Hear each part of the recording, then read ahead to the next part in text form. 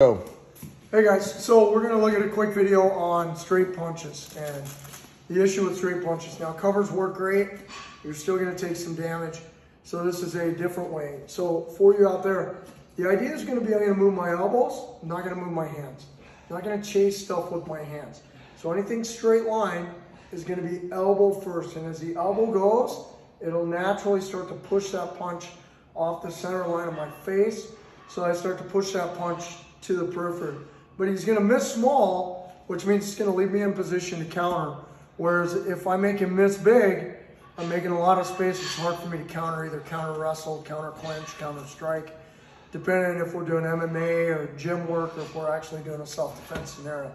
Self-defense scenarios, I actually want him to miss small so I can manage that distance and create angles. And then I'm either going to stay attached and work for control and custody, or I'm gonna work to an angle and then exit, and then I can start going to all my tools, whatever might be appropriate for this scenario. So straight punches, elbows, movement. So Steve's gonna help me. As he feeds me straight punches, the same side elbow is just gonna redirect that punch. So his target is right here, but I'm gonna redirect it by moving the elbow. You're gonna see the elbow move a lot. The idea is my hand doesn't move a lot. Okay, so he starts to feed me either his lead or his rear hand. I'm just using that elbow. Even if I go opposite side, keep going. I can go same side, go left. Okay. I can go here, or I can go here. Go left hand again. I can even go here. It works either way. I'm just front loading with that elbow, right?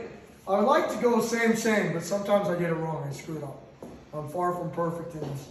So Steve's just gonna start working around and feeding me punches. Ready to go? For the camera, just so you know, I just got back from Portland, Maine. Had as much butter and lobster as I could handle, so I looked a little bigger in my shirt. It'll be off in a couple weeks. I didn't even notice. You don't have to cover The camera will. All Oh, they'll right, know. They'll be like, hey, he's usually a big guy, but now he's like super big. Oh, you're too self-conscious. He's in here working. That's all that matters. He's in here being a savage. Right off vacation. But each time, now that rounded punch, this is great. So when Steve goes rounded, because my hand's here, I can go to my cover. Whereas if I start moving my hands for straight shots, like he wants a straight, and I go here, now he throws that hook. I'm going to be in trouble. But when I keep it here, he throws that fake. Now he throws that hook, and I'm here. That's why I want to keep those hands whole, so I can defend either the rounded or straight shots. Now he's just going to feed me both.